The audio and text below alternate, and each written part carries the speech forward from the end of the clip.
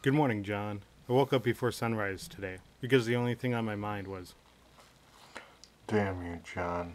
that and the question you asked in your video. What, if anything, do we owe the dead? And I thought about this question while I was having eggnog for breakfast. And today is Thanksgiving. You see, originally I was going to do a video this week on giving thanks and what I'm giving thanks to. But now I want to do a video on your topic. So while I was shoveling the snow, I was thinking about friends and family who have moved on from this world. How my great aunt, who was a nun at 18, and 50 years later she had a cell phone before I did. And my grandpa, who served in World War II on an aircraft carrier, and the stories he told me about the times. I miss them, and I love them still to this day. I also thought about the people who came before me that I don't know, like the person who invented the snow shovel.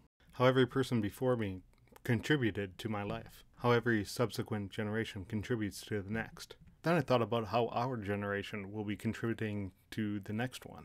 What would we be remembered for? I bet every generation thinks about these things. Not everybody is going to be remembered for changing the world or writing a novel. All I want to be remembered for is being a good person. For someone to tell a story about me to someone else. To make a meaningful difference in someone's life.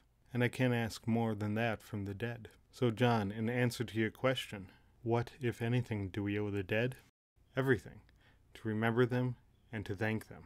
This Thanksgiving, I'm not only thankful for my friends and family, for eggnog and snow shovels and for beautiful snow on trees. I'm thankful for all those who came before me. And I also want to thank you, John, for making me think about these things again. John, I'll see you on Monday.